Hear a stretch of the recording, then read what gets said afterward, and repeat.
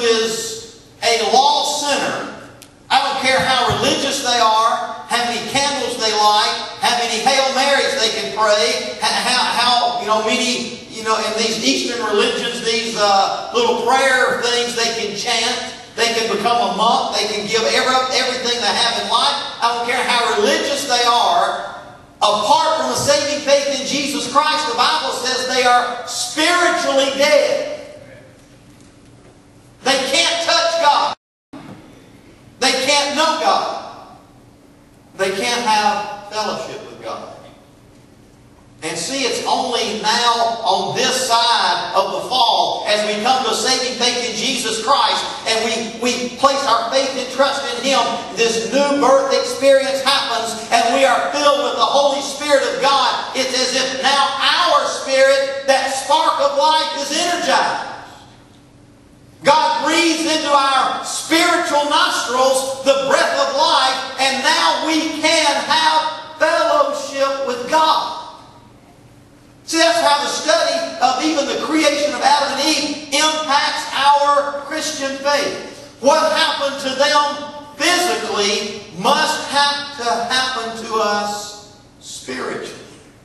If we're ever to come in right relationship with God and know Him and pray to Him and receive of Him and be blessed by Him and walk with Him and talk with Him, as that song says, and have God within us and by us and through us constantly every day in our life. Perfect fellowship involves creation. We become a new creation in Christ Jesus, and it involves the life-giving breath of God as He breathes into our spiritual nostrils, spiritual life. The second thing I want you to see in this passage of Scripture is that perfect fellowship with God involves provision. As part of His fellowship with us, God has promised to provide for our needs. He's our Heavenly Father.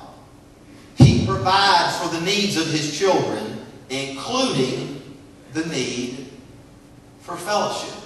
Let's talk about how He's done this. Well, first of all, He knew we had physical needs. So He placed Adam and Eve, Adam first in that Garden of Eden, had all those trees that grew all that precious fruit. I'm sure there were many vegetables that also were grown. I don't think at this time Adam was going to kill and eat meat. There was going to be no death. Things would live forever. But He provided for man's sustenance. He provided beauty in that Garden of Eden. It was a paradise. Karen and I are still dreaming of our Hawaiian paradise vacation. When I get there, I'll sing Blue Hawaii. I mean, you go and you see the ocean coming in, the white sandy shores, the palm trees, the perfect temperature, the beauty of God's creation. And you can sit out there and walk along the beach and feel the wind on your face and hear the waves rolling in. And you're just at peace. It's serene. It's a refreshing. We long for that. I think somehow in the heart of man, we long for such a thing because we miss it. God created man to live in such a paradise that was part of His provision, beauty. God also, as we have read in this passage of Scripture, knew that man needed earthly fellowship. Yes, God had created all the animal kingdom. Adam was given the job of naming all these animals, but none of them were suitable for him to have fellowship with because he was on a higher plane. I'm sorry, Mr. PhD scientist, to think man is just an animal. Man is above the animal creation. Man is a special creation of God. And I think the reason He delayed in creating Eve and brought all these animals by for Adam to name was to teach him they weren't for that kind of intimate fellowship. There should be something more. And we read in our Bibles just a moment ago that God caused a deep sleep to fall upon Adam, opened up his side. I had a biology professor at Jacksonville State University just totally made fun of all this.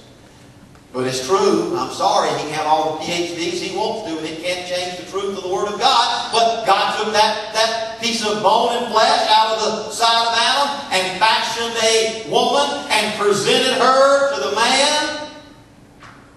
You know, I've heard this preached. I really believe it's true in the Hebrew where it says, now, this is bone of my bone and flesh of my flesh.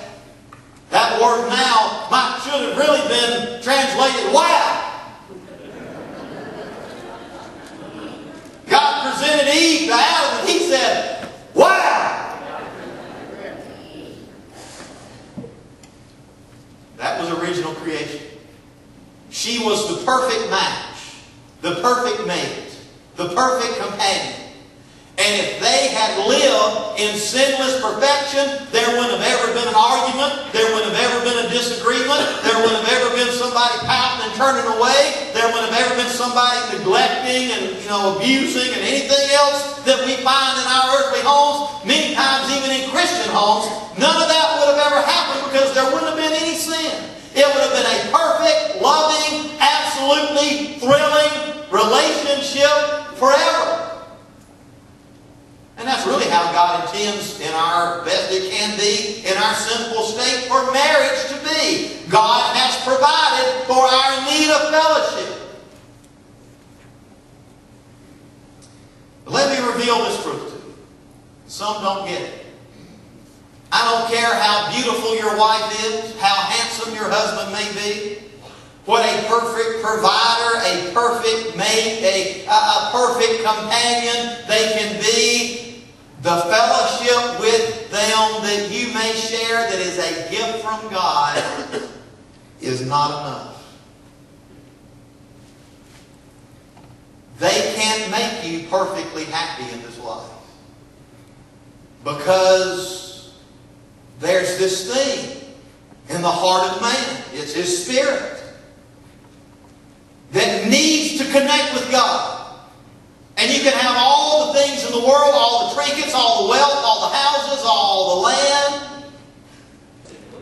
But I'm telling you, living that kind of lifestyle will not bring ultimate contentment and fulfillment in your life. You can have fellowship with the waves, fellowship with the sand, fellowship with the boat, fellowship with your wife, fellowship with innumerable friends, and you're still going to feel an emptiness in life.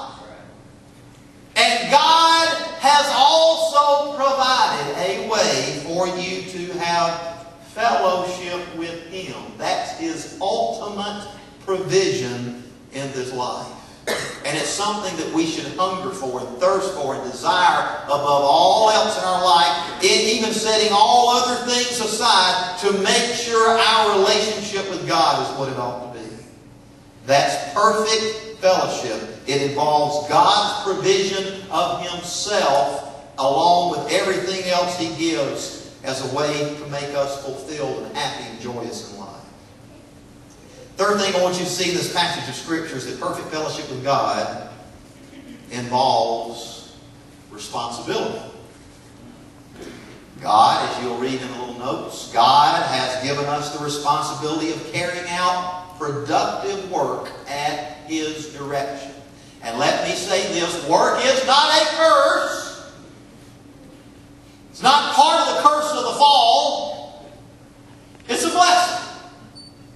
Man was going to have to work whether he fell or not. Because one of the worst things that can ever happen is for you to go to that perfect Hawaiian paradise, sit on. The worst thing is for that to happen to you, and then all purpose in life disappears, and there's nothing productive for you to do. Talked to a man today, he's here, who I made fun of, must be nice to retire. I'm going to be about 80 or 85 by the time I can do that. And he's not quite that old, and I said, it must be nice to be able to retire. And he said, well, I'm more busy now than I've ever been in my life.